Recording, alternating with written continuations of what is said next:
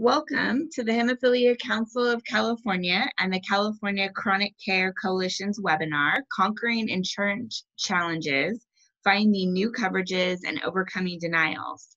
I'm Lynn Kinst, Executive Director of the Hemophilia Council of California. Thank you for joining us for this important topic.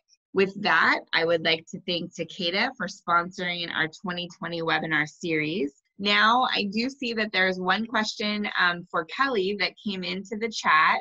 If you currently have Medi-Cal, but you started working in March, you know that your coverage won't immediately be canceled, but how soon do they need to apply for Covered California to transition over now that they do have some income coming in?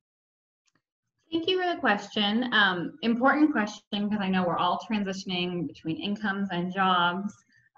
So I would say if you are happy with Medi-Cal, they will always notify you if your coverage will be ending and you're eligible for another program. If you would like to transition before that eligibility, then please feel free to give your either our service center or your county caseworker a call to clarify what your options are. As I mentioned, Medi-Cal is changing when they transition folks out of Medi-Cal.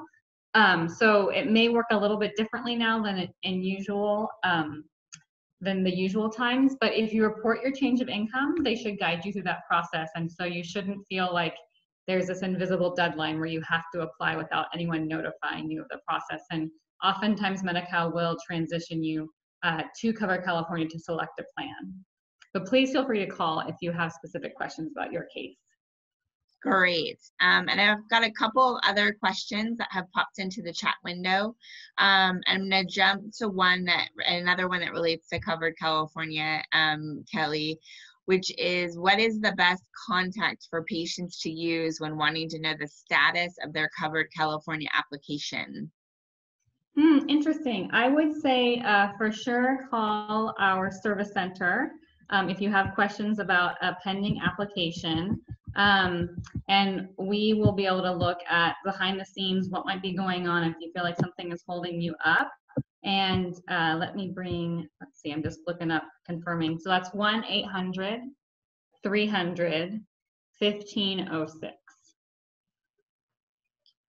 We can type that into the chat for everyone too, for those that are on the chat. So what was that again, Kelly?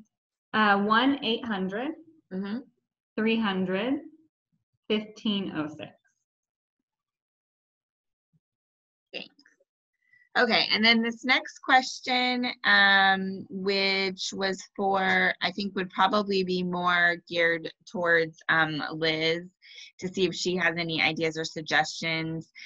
Says, my local hematologist refuses to see me despite an active referral from my PCP. What should I do next? Yeah, thank you for that question. That's really important. First, I would ask their office why you're getting that refusal, and do they offer telehealth? And if you're still being denied, I would say please contact us so we can help work you through this and see what we can do if we can find out the answer for that. Great. So maybe go to My Patient Rights and submit that story.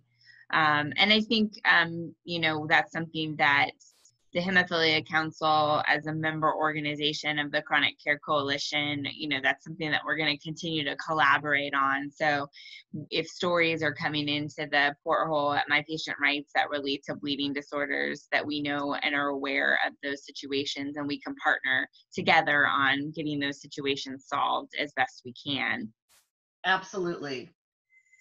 So I just want to thank everyone for joining us. Thank you again to our presenters, Kelly and Liz, excellent presentations.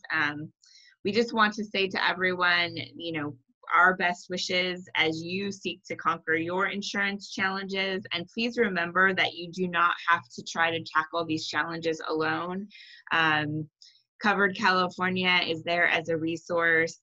The Hemophilia Council is here as a resource, and the Chronic Care Coalition and My Patient's Rights programs are here as a resource, and we want to help you to be successful in conquering your insurance challenges. So please reach out to us if we can assist you with those problems. So with that, thank you for joining us today, and have a great rest of your afternoon.